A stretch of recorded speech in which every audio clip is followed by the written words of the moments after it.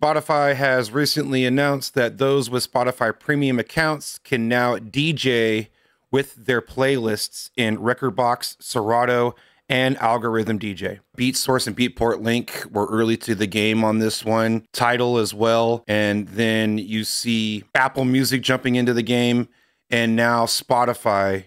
Does anyone remember when early versions of Virtual DJ had Spotify integration and they actually had to take it out? There was a time when if you would have asked me if this type of integration was coming, I would have told you that it would not happen. So this excites me. Those of you that know I hate all of these three programs. I have experience in Rekordbox, Serato, and DJ. I think they're all good. They all have their pros and cons. Me personally, I'm a Rekordbox user. I use Rekordbox both on USB and in performance mode with controllers. I'll share my opinions about all of this later. Let's jump right into Rekordbox and take a look at this new Spotify integration. Okay, so I am in Rekordbox and I have updated to the newest version. In order to use Rekordbox with the Spotify integration, it requires version 7.2.3 or later. At the time of this recording, I am using Rekordbox version 7.2.3. Also, the Spotify integration is exclusive to performance mode in Rekordbox. So you want to make sure you're in performance mode up here in the upper left. Click on the drop-down menu and make sure that performance is checked. It does not work in export mode. If I go into the settings for Rekordbox, I'm going to go into settings. We're going to go to view and go to the layout tab. And you can see that the Spotify streaming service was checked by default. And all of my preferred services are checked. And the ones that I prefer not to use are unchecked. Heading over into Rekordbox, you can see on the left-hand side, there is this new Spotify logo. And if I select it, you can see that I am greeted with a login screen. Let's go ahead and log into Spotify, and I'll see you on the other side. All right, so connecting your Spotify to Rekordbox, let's have a look at the API integrations with Rekordbox. It looks like Rekordbox will be able to view your Spotify subscription account, country, and explicit content filter settings. Actually, that's kind of cool. I want to look at that. I wonder if turning off the explicit content filter in Spotify will, in fact, remove the explicit content as being available in your Rekordbox.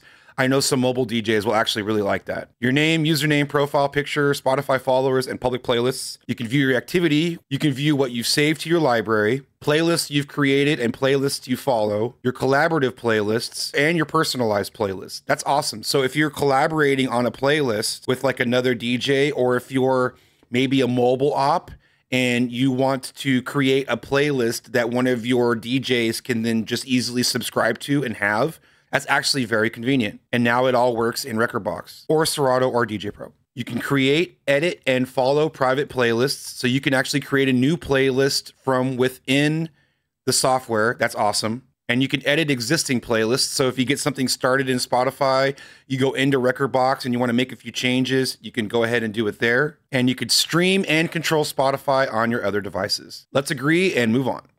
Okay, there was a little bit of a hiccup logging in, but it looks like it's done. All of a sudden, Rekordbox has started analyzing 1,500 tracks out of nowhere. I have no idea where that's coming from. Maybe it just took the entire Spotify playlists or my entire Spotify library and is starting to analyze them.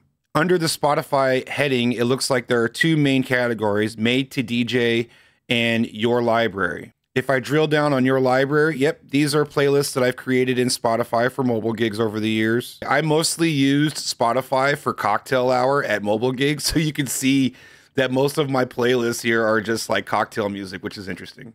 I really like this new heading, this thing called Made to DJ. This is actually pretty cool for DJs that are getting started and you want to get into, basically, you need music. If you were already curating music in Spotify, a lot of younger folks have been for a while now, your library is going to fully show up. But if you don't have any music and you just want to get started, this is a great starting point. I'm noticing that consistent with Apple Music, the little explicit icon is showing up in the attributes column. That's helpful for mobile DJs. Let's load a song and see if it supports stems. I just tried to load 50 Cent in the Club and the app crashed. All right, we're back. Rekordbox crashed when trying to load my first song from Spotify. That's not encouraging. But moving on, let's see if it supports stems. So I've loaded the song.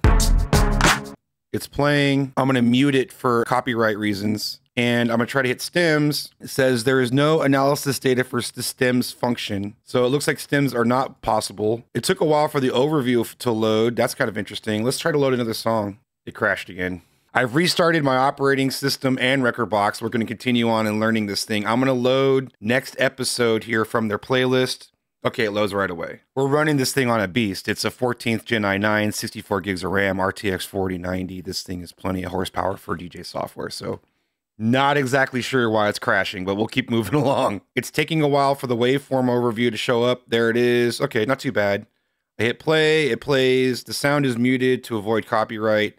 Let's see if we can do stems. It says there is no analysis data for the stems function at the bottom. So that means that there is no stems functionality for Spotify in Rekordbox performance mode.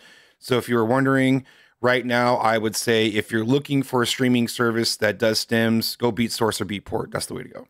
Okay, now I want to see if I remove the explicit content feature, the allow explicit content feature from Spotify, if it will remove it from Rekordbox as well. I'm in the Spotify mobile app, and because I don't have the desktop app, and I am turning off allow explicit content. And then let's refresh this playlist and go right back into the one that I was in. And look at that. So yes, your explicit music filter does work in Rekordbox. All in all, this is looking pretty straightforward. I think the integration is awesome. I think this is a good thing for DJ culture and for DJs, especially those just getting started or those who have been curating music in their Spotify as music lovers and now want to DJ. I think this is great. I really like this made to DJ playlist.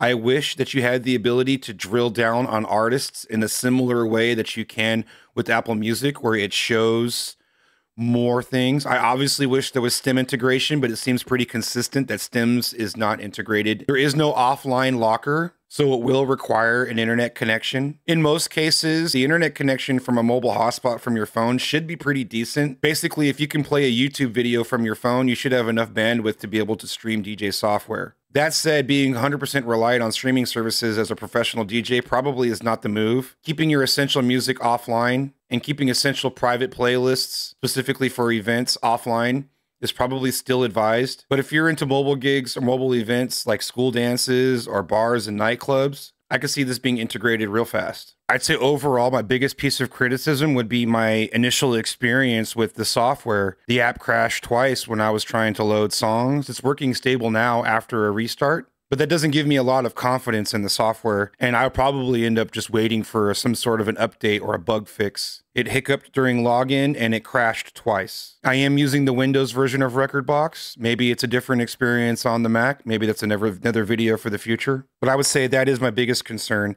is that their performance was not 100%. So I like to see some improvements and optimizations going forward. Good stuff.